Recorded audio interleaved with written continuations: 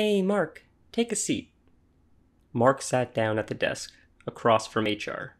With hands crossed, she said, Mark, look, I'll be frank with you. We've gotten some complaints about your derogatory comments. You have got to be kidding me. Mark, I'm going to have to ask you to watch your tone.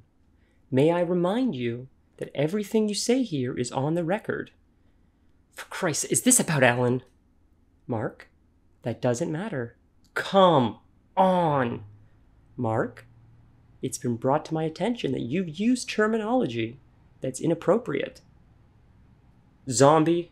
Are you kidding me? When I grew up, we called them zombies all the time. There's nothing wrong with... Mark, we don't use that term anymore. Did you see what he was doing in the break room? He was eating Paul in accounting. Mark, remember the sensitivity training? We can't comment on what other cultures eat.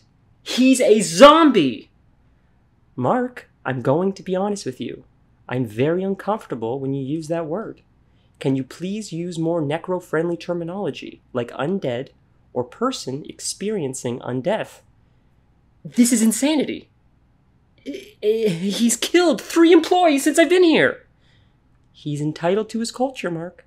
We've been through this, and I'm going to have to ask you to lower your tone.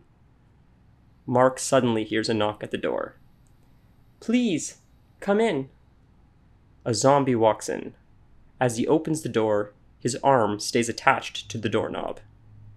No problem, that's covered by insurance. Please, take a seat. As the zombie tried to sit, his torso, and everything else waist up, fell to the floor. With one hand on the arm of the chair, he dragged himself to a sitting position and grunted. Mark looked at him and said nothing. Do you have something to say, Mark?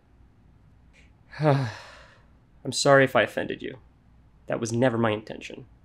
I hope to be part of an inclusive work. At that moment, the zombie leapt from his chair and began gnawing on HR's neck. Mark leapt out of his seat. Oh fuck, what do I do? Nothing! Don't insult his culture!